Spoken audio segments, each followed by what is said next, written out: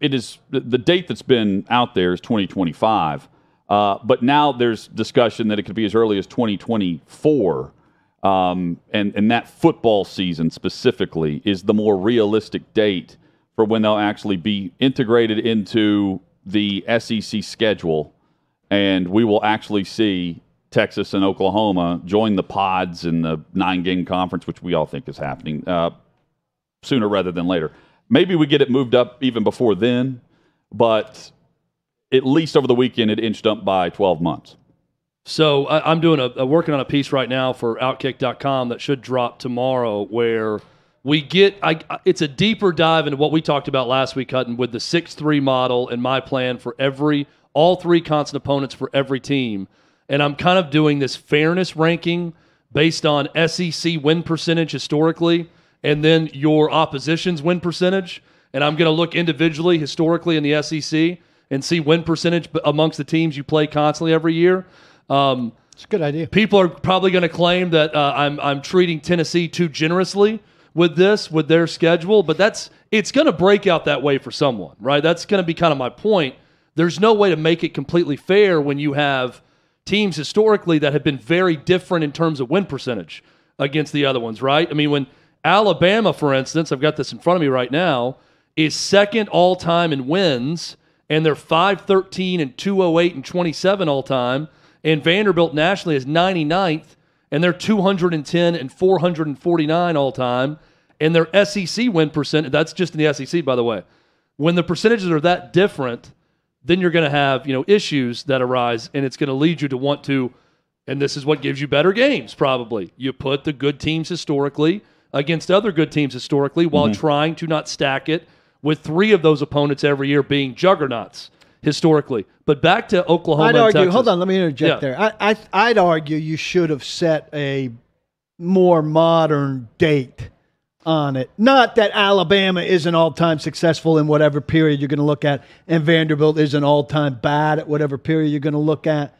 But I'd say last 20 years, last 25 years would be more informative to me than the all-time success of Ole Miss or Mississippi State or Well, here's how whoever. I looked at it, Paul, because I wanted to start in 1992 because that's when South Carolina and Arkansas joined the conference. Yeah, that would have been good for me. But Oklahoma and Texas have never been in the SEC. So what I did was I took Oklahoma and Texas' actual SEC record historically. They've played, for instance, Texas has played over 200 games in their history against the SEC in football. So I've got that record. They're 191, 93, and 9 against the SEC. Oklahoma is 110, 49, and 8 against the SEC.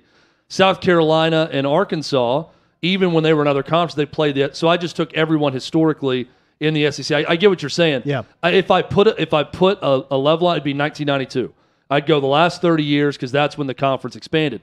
But looking at every program historically, Oklahoma and Texas are the second and third teams in the SEC now.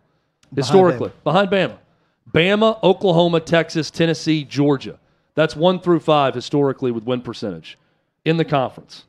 And that's nationally going within the conference too. So, again, this is going to drop tomorrow, but that's just to wrap this up in a bow. That's how important these two programs are nationally and to the SEC. This is not they're going to come to the SEC and now have to play with the big boys.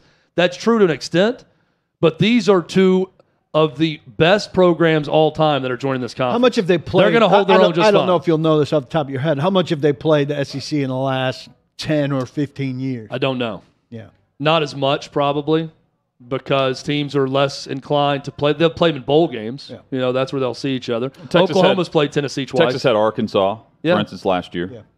Oklahoma and Tennessee have met up a couple times. I mean, it happens. And I think it's going to happen that they'll negotiate that media rights deal down some. They're going to have to pay a big amount, but it's not. I don't think it's going to end up being like the 9 figures that both teams combined would have to pay if they were to leave right now. Like if you're going to negotiate this for an earlier exit, maybe we get earlier than 2024. Can it be as early as 2023 based on they've got to determine here within the next 2 league-wide meeting sessions, what they're going to, if it's going to be earlier than 2024, what they're going to do schedule-wise. because then I think you begin all of that as you welcome Texas and Oklahoma in, and they're already having. If they don't have a voice, they have a phone and a Zoom or something for these meetings.